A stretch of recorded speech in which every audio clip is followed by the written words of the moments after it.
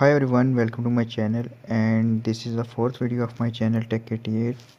So in this video we will talk about Adobe After Effects. So what is Adobe After Effects and what is it used for?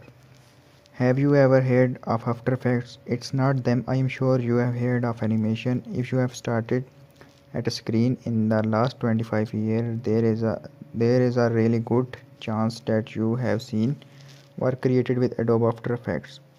The tool is one of the most powerful creative tools in history, and in this in-depth article I am going to explain everything you need to know.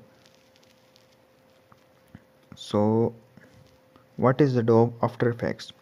Adobe After Effects is a 2.5D animation software used for animation, visual effects and motion picture compositing. After Effects is used in film, TV and web video creation. The software is used in the post-production phase and has hundreds of effects that can be used to manipulate imagery. This allows you to combine layers of video and images into the same scene. Where is After Effects used? After Effects is known for its versatility. Work created using this program is everywhere. You may recognize some of the following examples. The history of Adobe After Effects. Adobe After Effects was developed in 1993 and since then has been acquired a handful of times.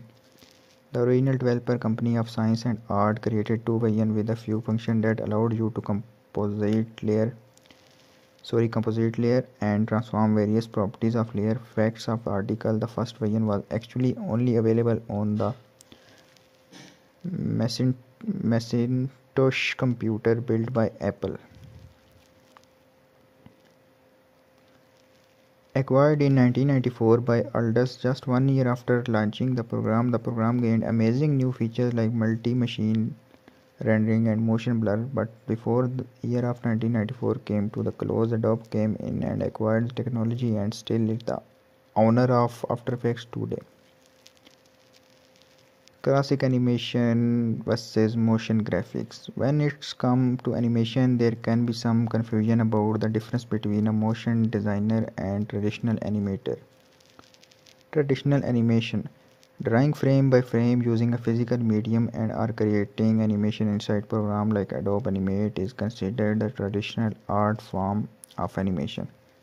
Through a series of planning out key poses and drawing in between each of those is lengthy process that offer different advantages in creativity and some advantages and disadvantages in time it takes to create projects.